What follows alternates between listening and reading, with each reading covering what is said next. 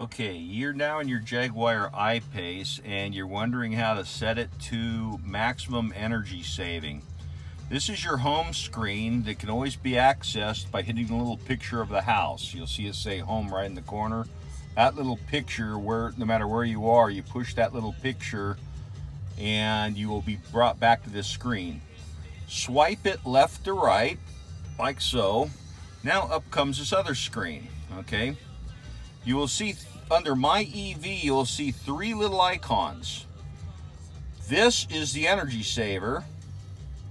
This is the creep mode, which makes it feel like an automatic transmission versus a manual transmission. In other words, at a stoplight, you don't have to hold the brake. It won't creep anywhere. If creep is off.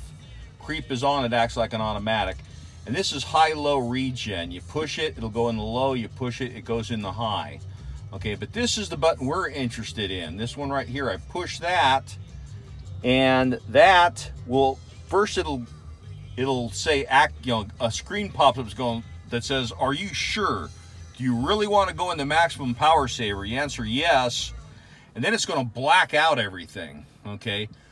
To wake it back up and take it out of that, you just touch the screen anywhere, then you turn it back off.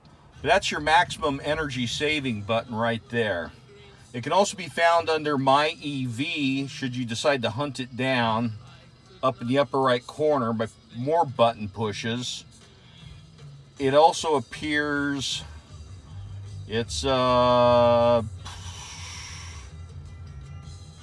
which one is it?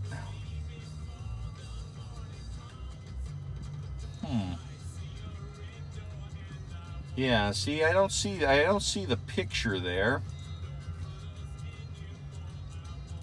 There it is. I had to swipe right to left, and now it appears here with a different kind of icon slightly.